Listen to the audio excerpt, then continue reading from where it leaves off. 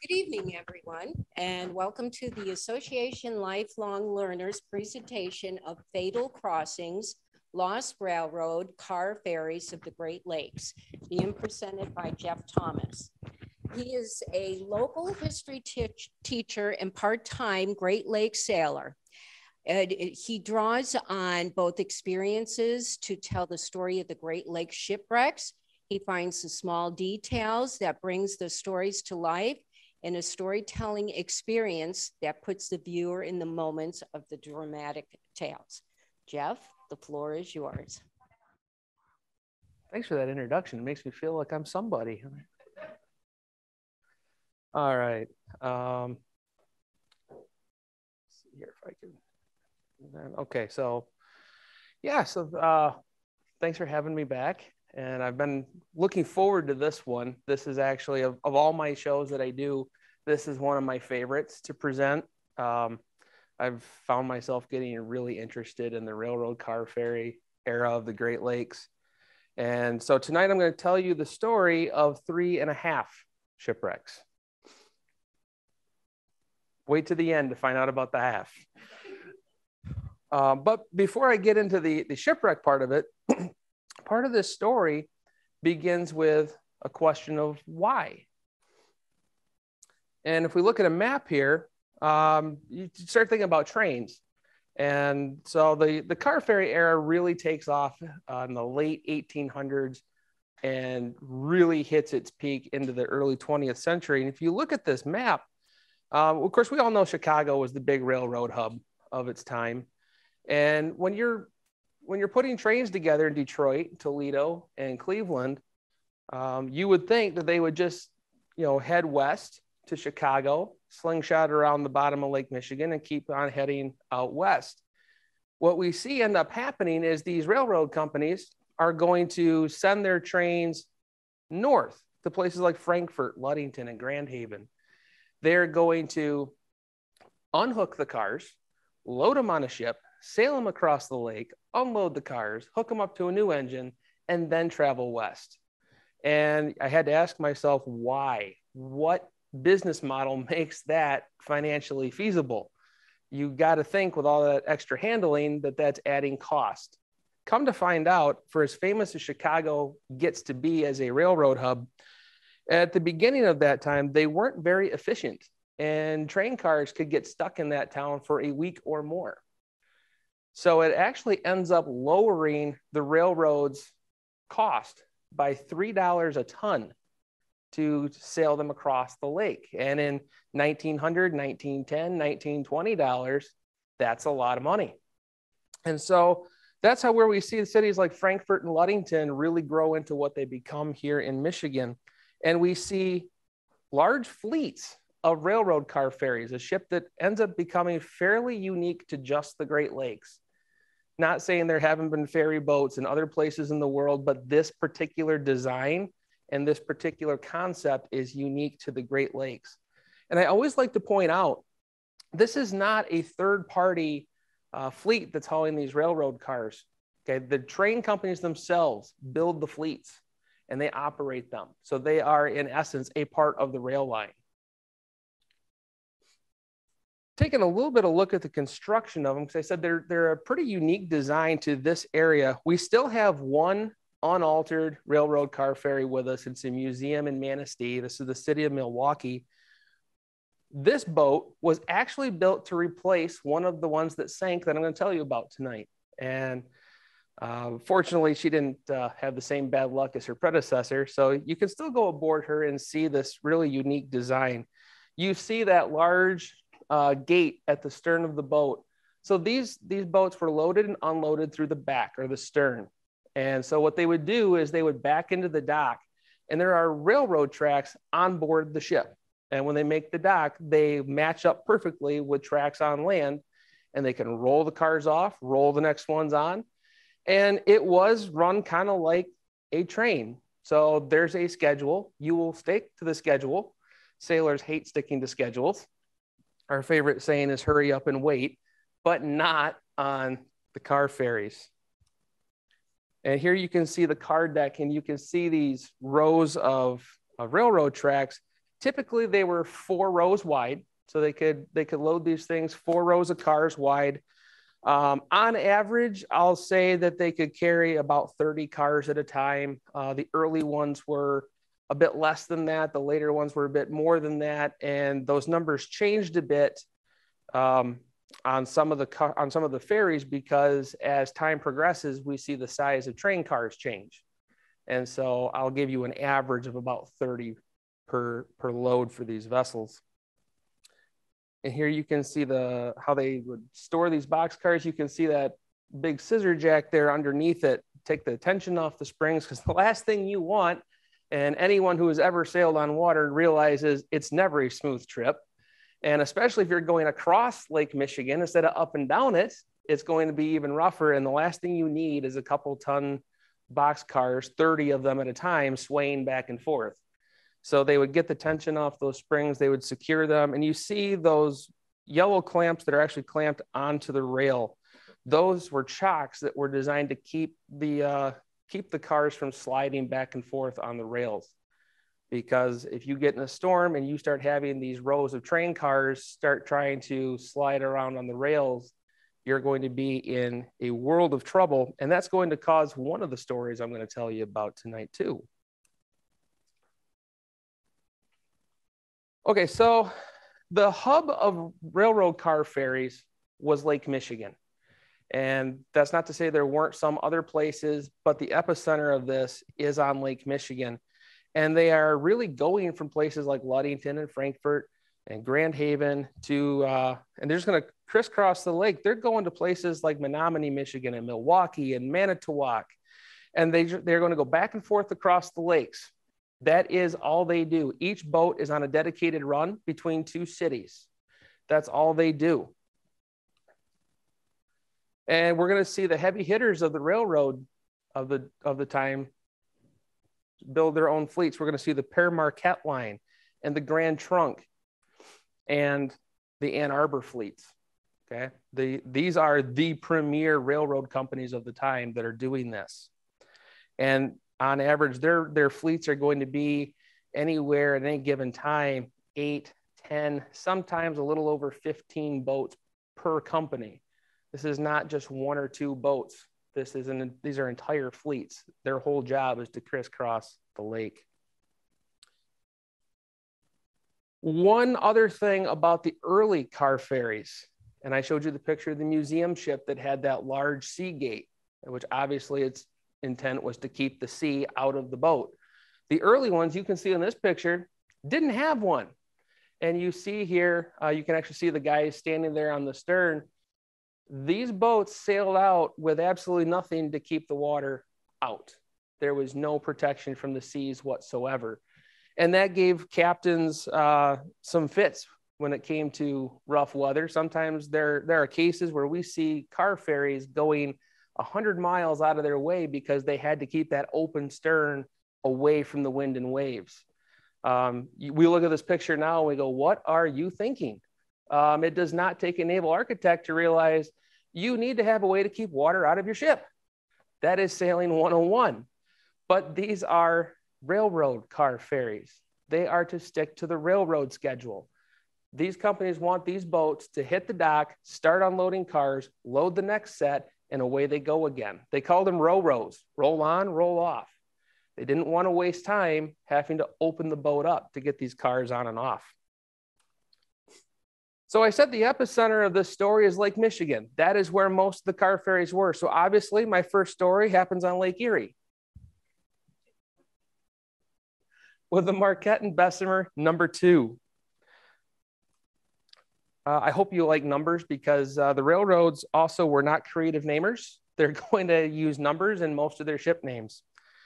And the Marquette and Bessemer #2, she's going to be 350 feet long, 54 feet wide, and she's launched for the Marquette and Bessemer Dock and Navigation Company in 1905.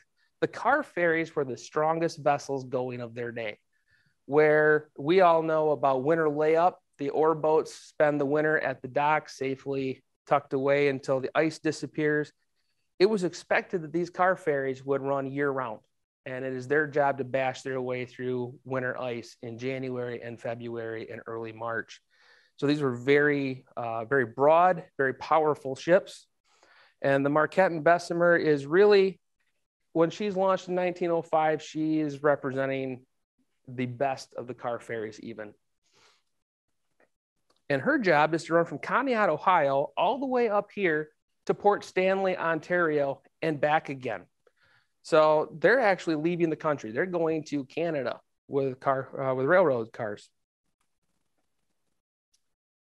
So on December 7th of 1909, long before that date became famous for other ships being sunk, the Marquette and Bessemer number 2 is going to sail out of Conneaut, Ohio, loaded with railroad cars. And the forecast is pretty good. It's for early December. It's forecasted to be cold. The winds are supposed to die down. The next day is supposed to be pretty fair. And the sailors on board are thinking they got pretty lucky. You don't get forecasts like that in early December on the Great Lakes. Unfortunately, like he always is, the weatherman was wrong. Instead, what hits Lake Erie is a full gale, and it's going to take down 3 ships on Lake Erie that evening, including the big car ferry.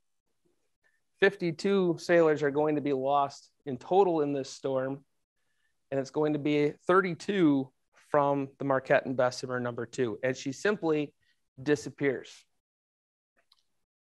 for a while, but she never arrives in Port Stanley, Ontario. What does start being found is wreckage and bodies. In one yawl boat, there are 9 bodies on board, including the ship's cook. Another yawl boat comes ashore with 3 more victims on board. And it's the story about the boat with the 9, the one with the ship's cook. So we don't know where this legend came from. I was not able to find it in actual newspapers, but it has been published enough that it has become legend. And as they say, when legend becomes fact, print the legend. What they say is the ship's cook was in the lifeboat and he still had his apron on, and jammed into the gunwale or the side of the lifeboat was his big meat cleaver. Not something one would necessarily think about grabbing when abandoning a sinking ship. Not a lot of life-saving qualities to a meat cleaver. And no one could figure out why. Why would he do that? Maybe. Legend also has it the next spring, the captain's body washed ashore and had large gashes in it. So was there a form of mutiny going on? Was the captain trying to still save the ship and his crew wanted to get off it? We don't know. Again, I can't verify that story through the news, but it has become the legend. Some of the victims showed bruising and some cuts on their faces. This was clearly a very violent sinking. These men were trying to get off a ship that was sinking fast. It was hectic and it was dangerous. And as the lake starts to give up these dead, it's pretty obvious that whatever happened to the Marquette and Bessemer number 2, it was catastrophic.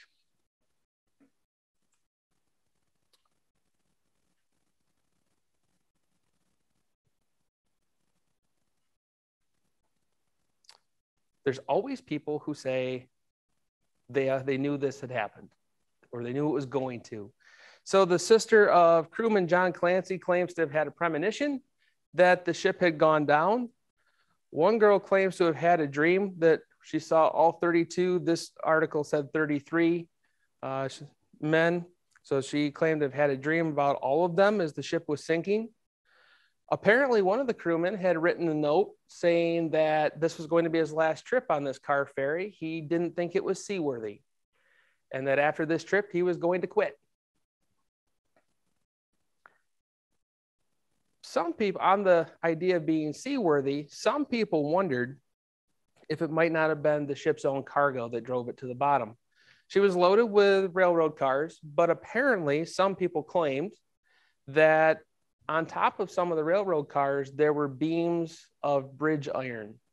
And people think that in the gale that those iron beams may have shifted or fallen down and changed the weight of the boat and perhaps even capsized it.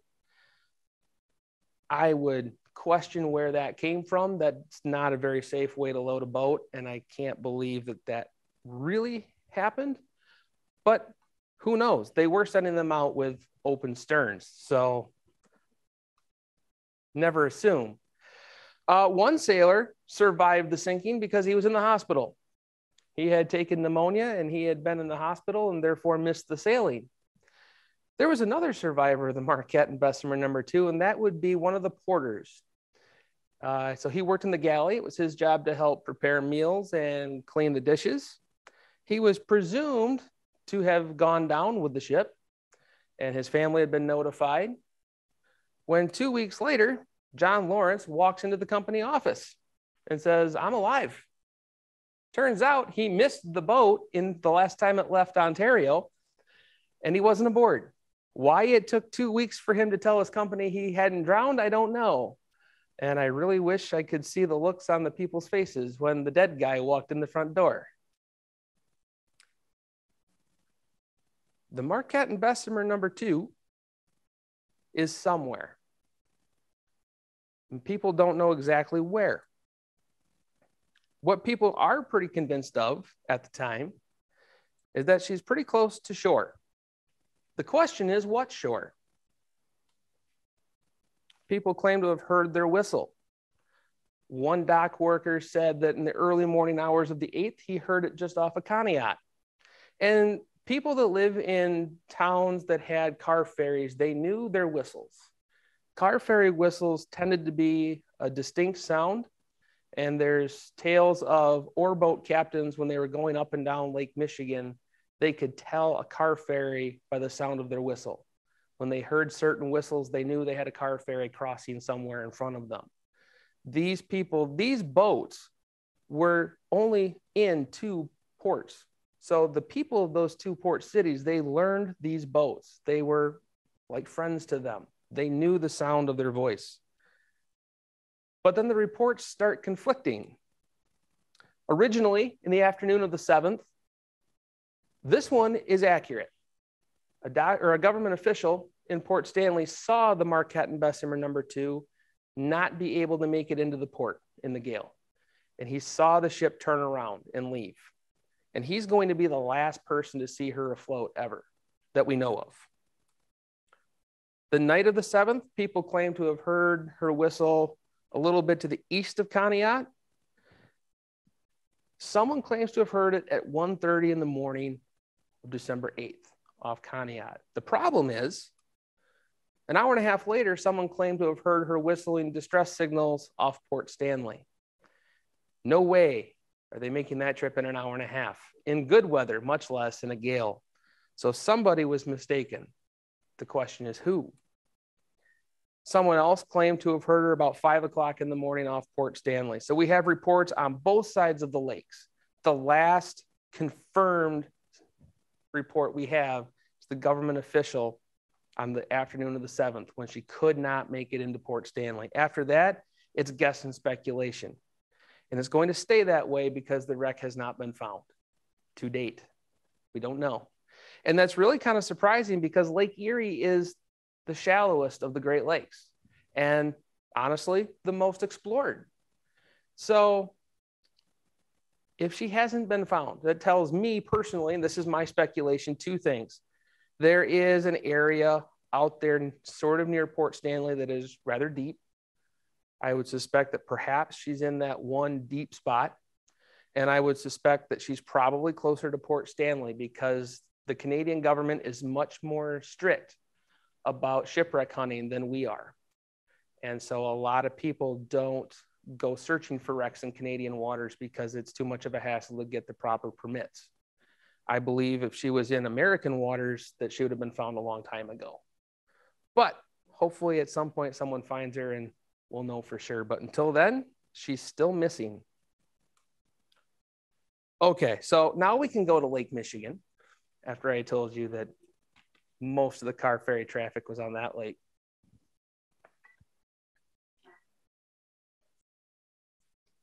The miles between Port Stanley and Conneaut, I'm not sure exactly, but it would have been about a 5-hour trip or so, I believe. So that would put it 60 miles maybe, and that's kind of a guess. So take that with a whole bag of salt, but somewhere in that range. The Père Marquette 18 is going to be the next car ferry to disappear.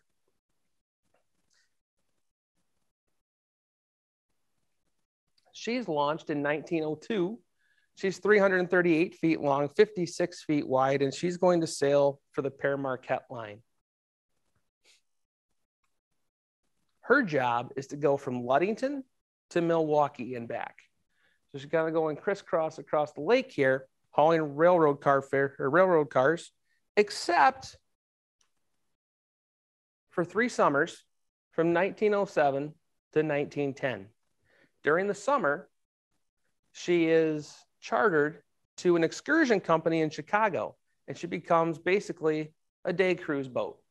You can see all the people in this picture here, all the people along the rail, and they put a wooden dance floor over the train tracks on the car deck, and there's bands up topside, and they take several hundred people out for a day cruising around Lake Michigan and bring them back at night.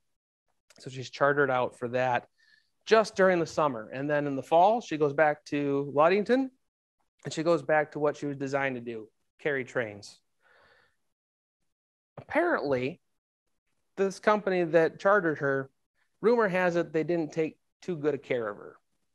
And perhaps they weren't the seamen they should have been, and they kind of beat her up, ran her into some docks, things like that. And Captain Kilty, who ran her on the car ferry route, apparently was not very pleased in 1910 when he got his boat back. And rumor is that he banged his elbow on the side of the hull and said you could crack it like an eggshell. She was so fragile. But as any good train man, when the company says go out, you go out. And so he loads his ship, and on September 9th, 1910, they depart for Milwaukee. And somewhere out in the lake, it doesn't get to be a storm. It does get to be a little rough, some seas, but not a gale, not a storm. And a crewman comes running up from down below saying there's massive flooding. No one can figure out where from. And so one of the officers goes down with him to check it out, and it's quickly apparent that this is the type of flooding that will sink the ship. So Captain Kilty orders the 18 to be run straight toward the Wisconsin shoreline, and a new thing happens. He orders his wireless operator to issue a distress call. Now, wireless is completely new technology. This is 1910. This is 2 years before the Titanic makes that famous. And so he's going to call for help with this wireless radio. And unfortunately, it's not going to come in time. And the car ferry number 18 is going to go down, and 28 are going to be lost. Not everyone on board, because someone did hear the distress call. And it's going to be the captain of her sister ship, the Père Marquette 17. I told you the car ferries weren't creative in naming boats. And so the captain of the 17, kind of like the Titanic story, he orders his crew to drive their ship as fast as it will go to where the 18 is foundering. And it's really one of the saddest shipwreck stories on the Great Lakes, because the 17 actually almost arrives in time. The people on the 18 are up on deck, and they are abandoning ship. They are lowering the lifeboats, and the 17 comes steaming onto the scene. And Captain Kilty is out on deck, and he grabs his megaphone and he yells at his fellow captain to sail around the other side, to use the sinking ship as a windbreak to help get more people off the 18. And so the 17 goes to perform that maneuver. And as they're getting in position to start effecting the rescue, the Père Marquette 18 suddenly tips bow up and drops to the bottom of Lake Michigan, right in front of the rescue ship. People are thrown into the water. Many are saved, but 28 are lost in total.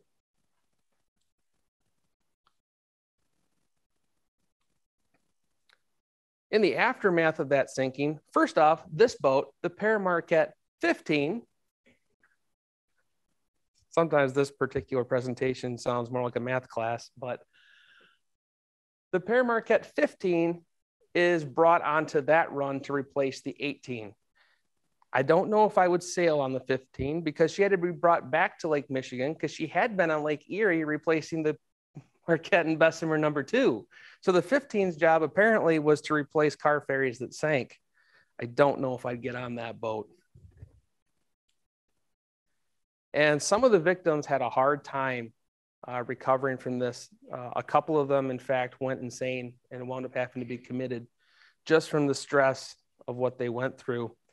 One guy used it as a great way to announce a new invention. He decided that he came up with a way to supposedly raise shipwrecks with giant magnets.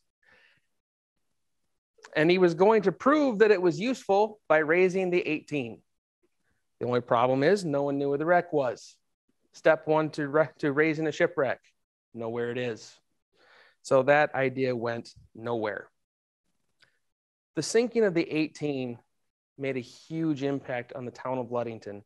That was her home port. Many of her crew were from there, including Captain Peter Kilty, who you see here. And the news was very, very kind to him at his funeral. And he was the quintessential ship captain. He literally went down with his ship. His ship sank out from underneath his feet as he was directing rescue attempts for his passengers. And when you think of the legend of a ship captain, you think of Peter Kilty. And the entire city of Ludington turned out for his funeral and also the chief engineers. But the greatest honor was given to the wireless operator. A couple of years later, in New York City, this monument was created. This is the wireless operator, Marconi Wireless Operators Memorial in New York City. And it's dedicated to people of the Marconi Wireless Company who went down on ships. And the wireless operator from the Paramarquette 18 was given the honor of having his name inscribed right below the famous Jack Phillips from the Titanic. So what happened? When a ship sinks, people always want to know what happened. And in true government form, the investigation said, I don't know. They really, they struggled to come up with a reason. Why would this ship randomly start flooding? There was no known damage. There wasn't a collision. Someone simply walked below deck and found massive flooding. There were rumors that perhaps a porthole had either been left open or had sprung open in the seas, but no one really knew. They claimed that just the day before, the steamboat inspectors had gone over the ship and had found nothing wrong with it. But just in the interest of safety, the Paramarquette line announced that they were going to be fitting all of their vessels with a 6-foot-high sea gate to keep water out of their boats. Seems reasonable. I would have thought that would have been something thought of when you built them. But they're going to finally put a sea gate to keep the water out. And while they are not critical of the ship's crew, they do say that perhaps the loss of life could have been avoided if the officers had not been too brave. They say that Kilty and his officers did not recognize that the ship was lost in time, and they should have begun abandoning ship earlier. I would love to tell you more, but the Paramarquette 18, I think, is going to keep her secrets. She actually was found just recently in 2020. One thing about the COVID shutdown, the shipwreck hunters had nothing else to do. So they spent a lot of time looking for missing boats, and they finally found the the Paramarquette 18, but she is speared into the lake bottom at such an angle that the bow is actually 100 feet off the bottom of the lake, much the same angle that she sank at. And so any access inside the ship is buried in the Lake Michigan mud, and I think she's going to take her secret with her forever. And then we have to go to 1929. Finally, a boat name with no numbers. This is the Milwaukee. And she's named that because her main run is going to be going to Milwaukee. They didn't get any more creative. They just took the numbers away. And she's going to sail for the Grand Trunk Line. She's going to be the biggest of the three that I tell you about. She's 383 feet long, 56 feet wide. And she was launched, if you thought we were totally done with the numbers, she was launched as the Manistee, Marquette, and Northern number 1. Thankfully, they changed the name to Milwaukee in 1909 because I don't want to say that name over and over again. So now she's the Milwaukee. And she's going to go from Grand Haven to Milwaukee and back, straight across the southern part of Lake Michigan.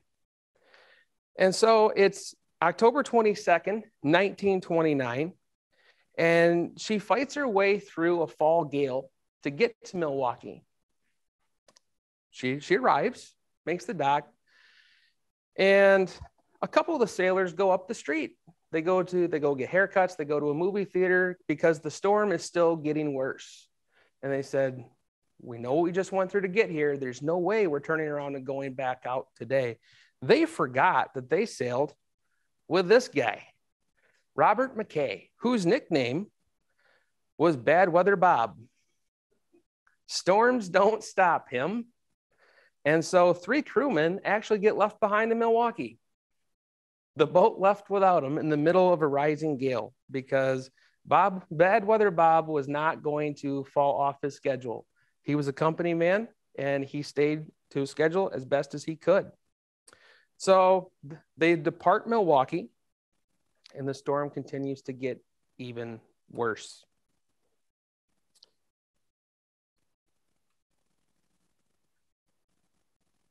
She's reported as overdue at Grand Haven. Noon the next day comes, still no word from the Milwaukee. 24 hours go by and there's still no word from the missing Milwaukee.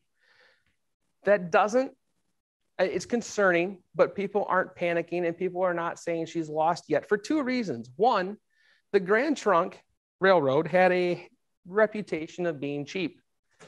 Guess who didn't put wireless radio on their ships like the Paramarquette line did?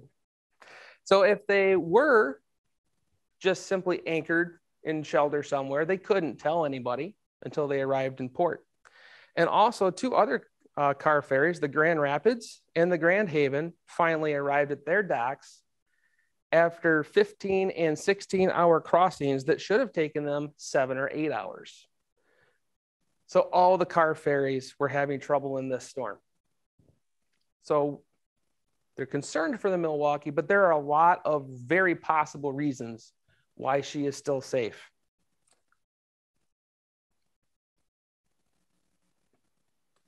And then the first body is picked up. A passing freighter finds a victim floating in Lake Michigan off Kenosha wearing a life jacket that reads Milwaukee. 2 more are also picked up by another freighter off Kenosha, and it's obvious now that the Milwaukee is gone. And she's going to take 59 men with her. There will be no survivors from the Milwaukee. Men are picked up off Racine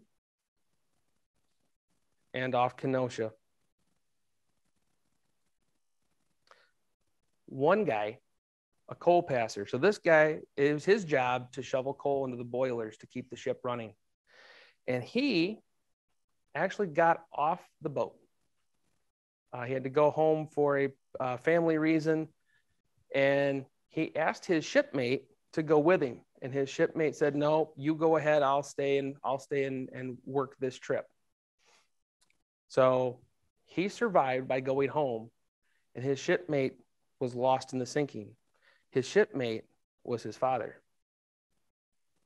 The son lived and the father died because one went home and one stayed.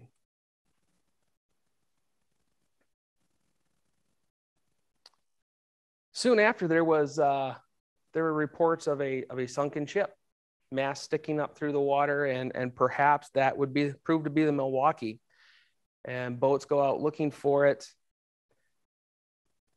Nothing's ever spotted. So either it was a hoax, it was someone who thought they saw something they didn't. Mirages do happen out on the water. But whatever it was not the Milwaukee. And it would take several years until that wreck would be found. But we do learn about what happened to her. We have a general idea of what time she sank because one of the victims' watches stopped at 9:45. But we learn about what happened to the Milwaukee from this guy. This is Richard Sadin. He's the purser on the Milwaukee. So it's his job to keep track of cargo manifests. He keeps track of the railroad cars that come on the boat, go off the boat. He's in charge of crew payroll, crew roster, all the administrative stuff. Now, I told you that the Grand Trunk did not put wireless on their boats. Richard Sadin did not survive the sinking. So how does he tell us what happened to the Milwaukee? He quite literally sends us a message in a bottle.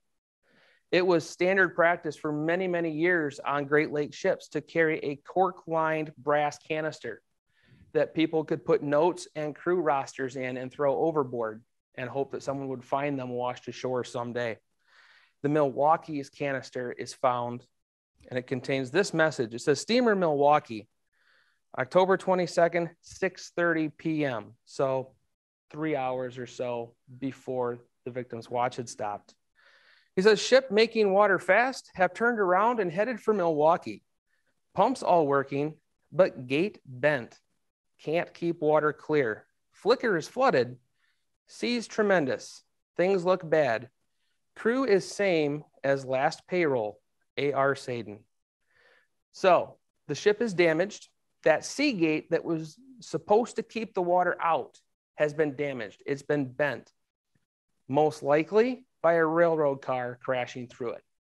Clearly, the chocks and the chains that hold them in place failed, and at least some of them crashed through the sea gate. And we have a good concept that this is what happened because when the wreck was found, it's sitting on top of railroad cars. There's only one way railroad cars get underneath the shipwreck, and they sink first. But think about it, the ship is sinking. Everyone is trying to figure out how to get off this thing, and Richard Sadin has the presence of mind to write this note and put it in the ship's canister and throw it overboard. He makes sure that he fulfills his last duty of his post on the boat. Now he says the flicker is flooded. What's the flicker? This is the flicker. This is the crew's quarters on these car ferries. They were called the flicker because they were lighted with DC current and the light bulbs would flicker. You can see these are real comfortable quarters here. This is on board the museum ship that I showed you earlier. And through that little hatchway you see in the back, that's the engine room. So the crew is berthed way down here at the bottom of the boat, right next to the engines. So it's bad if that is flooding. That's beneath the waterline. That's at the bottom of the ship. But it's the sea gate that was bent. So how does water get from the car deck, which you can kind of see that line in the middle of the boat, that's the car deck. How does water get from there to the bottom of the ship? Well, to learn that answer, the wreck had to be found. And it was. And look at the sea gate. It's bent almost in half. And underneath this wreck, there are railroad cars. So Sadin's message plays out. The sea gate was destroyed. But how does that get water down into the flicker? These were coal-fired ships. So they had to be able to store coal, and the coal was stored down below the car deck. So there were grates where every couple runs, they would bring train cars full of coal, open up the bottom, and pour the coal into the hoppers. And if you can kind of see my black lines that are appearing here, so they're open grates in the deck. Now you would think if you have an open deck, you would put hatches on those grates. What the divers on the wreck found is there is no hatch, nor is there a coaming to hold the hatch. It's not like the hatches were blown off in the sinking or had maybe rotted away with time. There is no device there to batten down any sort of hatch over these grates. So clearly what was going on is once the sea gate was damaged, waves were rolling into the boat and pouring through those open grates down into the bottom of the ship and flooding the crew's quarters. The Grand Trunk Railroad claimed that that's not the case. There were hatches. They can't explain why the ship may have sunk. And of course, they did not have access to the wreck at the time. But then a couple weeks later, this announcement appears in the local newspaper that Grand Trunk's going to be fitting watertight hatches in all of their vessels. I didn't know you needed to outfit hatches where there already were. And so the Milwaukee story ends there. I told you I was going to tell you about 3.5 shipwrecks. We know where the 3 car ferries that were lost were, or relatively knew where they were. If you think about it, it's pretty amazing. The car ferries ran for 60 or 70 years and only 3 found her. There were accidents at docks and things, but only 3 are lost due to a sinking.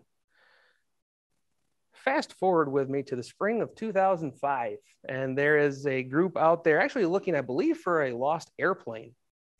And so they're towing their sonar fish and they're watching the screen, and this pops up. Well, now that looks like train tracks. But that can't be, because they were in Lake Michigan. They knew it wasn't the Milwaukee, because at that point they knew where the Milwaukee was. It can't be the Pear Marquette 18 because they're in the wrong part of Lake Michigan. And it can't be the Marquette and Bessemer number 2 because they're in the wrong lake. What are they looking at? So they send some divers down to go investigate, and the divers, they find this. They find the stern end of a car ferry with the upper cabins cut away, speared into the lake bottom. People always find long lost shipwrecks. We know of wrecks that went down that haven't been found yet. You're not supposed to find wrecks that don't exist. The history book said only 3 were lost. What is this? So they start asking around. And they start asking some of the local waterfront bars where people have been gathering and sharing sea stories for generations. And some of the people started going, oh yeah, there was that one thing. Turns out, from 1969 to 1970, the Ann Arbor number 5, you can see her there in the middle, had a bunch of her upper cabins cut away. And she was sunk right there to be used as a break wall while they were doing some piling work over by this plant. And so when the work was done, they raised these 3 barges and they cut away the forward half of this car ferry and they towed the stern half off to the scrapyard. The history books told us the Ann Arbor number 5 had been scrapped. Well, the bow section was scrapped. Turns out they were towing the stern section away to the scrapyard and it decided to sink instead. And so we have 3.5 car ferries at the bottom of the lakes. Over time, the highway system and the rise of semi-trucks took away some of the business from the trains. And as the 20th century rolled on, we see the car ferries dwindle and dwindle. Some go out of business. Some stayed in business for a while. They hung on. The C&O hung on for quite a while. until ultimately there is only one car ferry left sailing. And if you go to Ludington, you can catch a ride on the SS Badger. She is the last of the car ferries. She was launched in the 1950s. She was launched to haul railroad cars. And in fact, the tracks are still on her, but they filled in the gaps in between with pavement, and she hauls cars and passengers now. She is the only coal-fired steam engine ship operating in North America.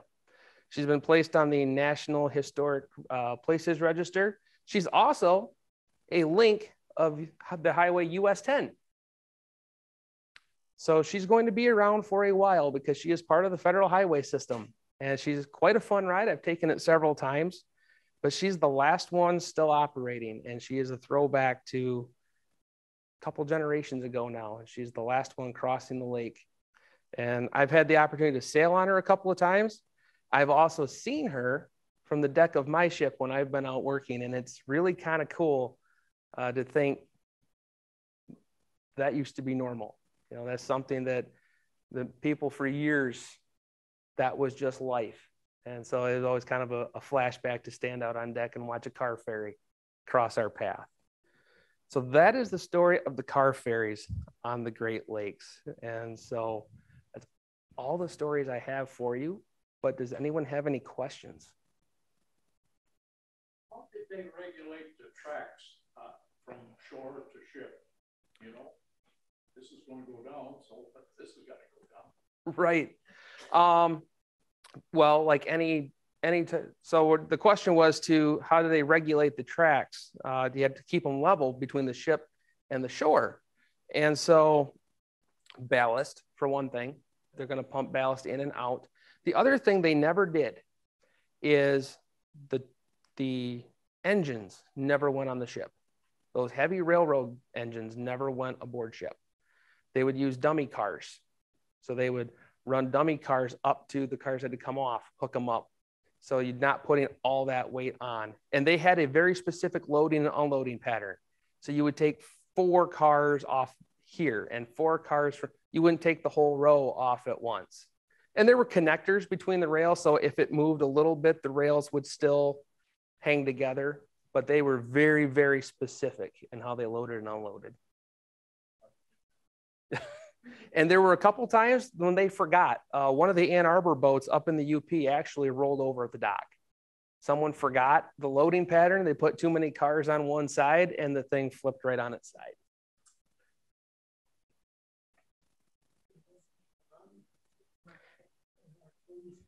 Not Marquette. There were no railroad car ferries on Lake Superior. It may have been Menominee though.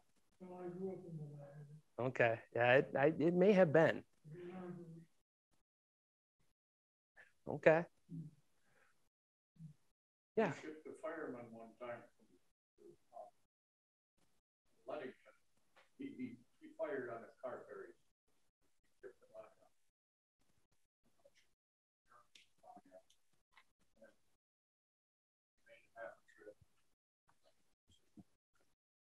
thing fires too hard. Now that's something coming from a car ferry guy.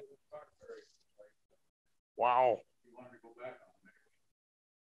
You see those jobs posted once in a while for the Badger. They're looking for coal passers. It's like you just don't see those job postings anymore. They had a hard time with the ashes. They weren't going to shoot them in a lake anymore. They got to put them off at the dock. Yeah. Yep. That was. Yep. So they got big stainless steel boxes now, and they every time they come back to Ludington, you'll see forklifts go on board and they pick up the boxes, they haul them out, put clean ones in, and they actually ship the ash up to Charlevoix now, and it gets reused in the cement making process. Is what they do with it. You had a question.